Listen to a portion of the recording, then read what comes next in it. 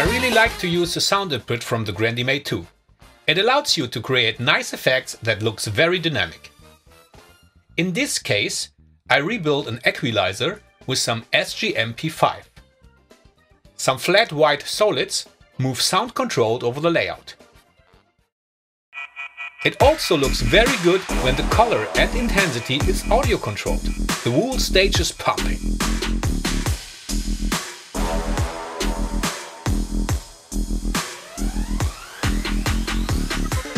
For example, if I run the color in a reggae concert, that is quite nice.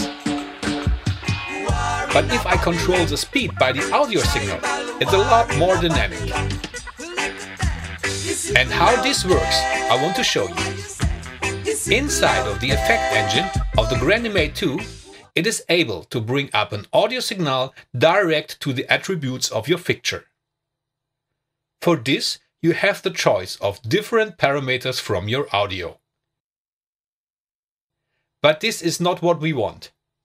If you use a common pan effect, you have the possibility to control the speed by a speed master fader.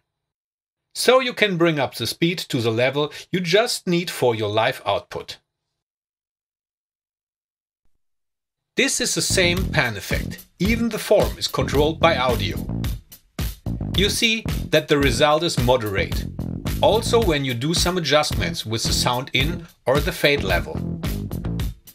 Much nicer it will be if you use the sinus form for the pan and the audio to control the speed.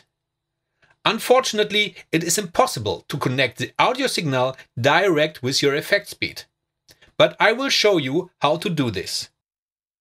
First, you have to patch and control fixture. Open Setup, go to Patch, choose a new layer and label it. Click Dimmer, I will name it, give a fixture ID and patch it. I will patch it intentionally to a high DMX universe, cause it will be just a virtual channel and never get out physically. Apply and get out. I will store this fixture in a group. Next on our way, we have to create some presets. 20% intensity will be my low level. I will use 20% and not 0, cause I like that the effect comes too slow and not stop on the low audio level. The same is with the high preset. I will generate it with 80%, maybe I need some headroom later. After we finish, we can go over to program our sound controlled effect. We take our control fixture, choose form and the base form. We will use the effect range from our presets, low for the bottom point and high for the upper one. The effect will be executed between our both dimmer presets. Store this to an open place in your effect pool and hit clear. For starting your effect, assign it to a free executor. Start your effect and give an audio signal to the sound input. Switch over to the DMX sheet and you will note that the DMX channel we patched before will give us the output between our dimmer presets, controlled by the audio. So far so good. Now make sure that the speed control is assigned to an executor fader. In our case, to page 1, executor 5. Now open the setup menu again, go to Remote Input and to the DMX Remote layer, add a new layer and name it.